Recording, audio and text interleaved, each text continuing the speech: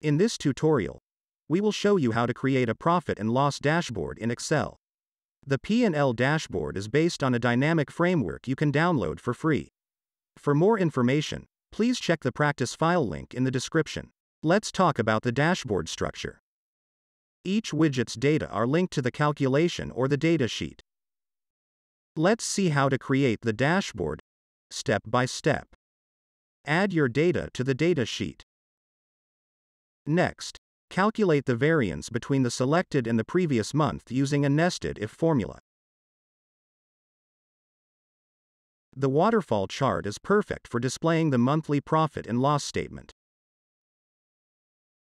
You can find a helper table and all the necessary calculation steps to create or customize the waterfall chart.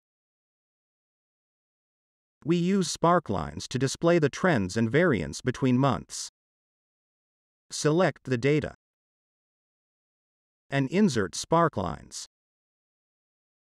Add colors for the high and low points.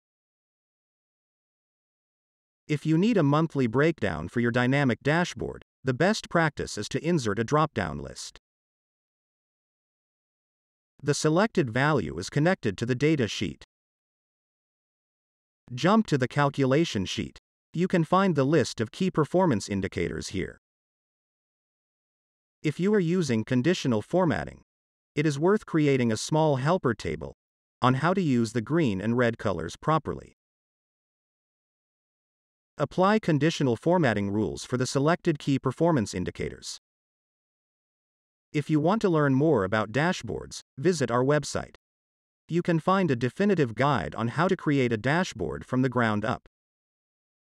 Thanks for being with us today. Stay tuned.